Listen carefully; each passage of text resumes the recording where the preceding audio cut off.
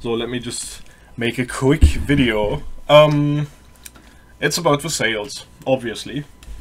Otherwise I won't be here. Okay, and the thing is, normally I wouldn't recommend to buy anything from War Thunder. Just straight up be honest. Like, I'm obviously buying quite a fucking few vehicles here, but I wouldn't recommend it to anyone if you don't really want to spend money in the game, like, or get some totally not broken premiums, like KF50, etc. But the thing is, you can kind of, let's in quotation, cheat the system as well. So, and the example I want to make, because I just noticed this myself, because yesterday I bought premiums and I'm today going to buy some more. So the thing is, you get 25% if you buy something. So as an example, okay, okay, this example could actually be better. So I'm not going to buy the K50, but I could go to add card, and it says now 37.49, and then oh yeah, perfect. I need that for the video. So now I could, as an example, I could just like, I want the Super AMX as an example. I will buy this boy, but I could say like, okay, I could take the Sherman, or I go to the second side because I never bought this pack, and it's 11.24, but it's also 25% down. So if I press this add to cart, we're down to 32.50. So now for 32.50, I could have a K50 if I want to, and have then this here with some GE, etc. That's like one of the possibilities.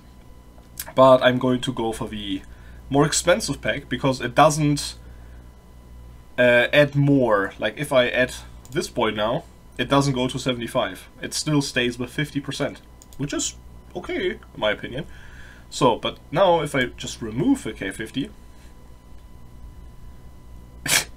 remove, not go onto, mate, fuck off. Good. Now, the AMX is costing me 37. Fucking 37 for an AMX, which normally costs 60, by the way. So that's quite fucking good. So you can obviously just, let me fuck around here a bit more. Let's say I'll take the Merkava, and then yeet the Pacific out. That makes no sense. So that's 60 bucks for two vehicles, which normally cost 60 bucks. Because it's literally 50%.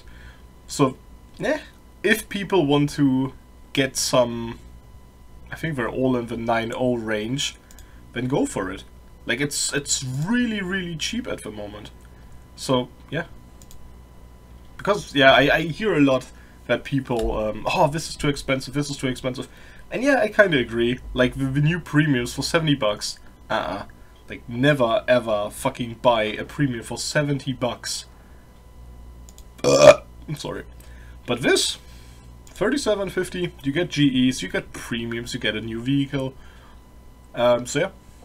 Since I main the UK, France, and sometimes Germany, this is perfect for me. This is just, it's just an easy way to get the price a bit down. So yeah.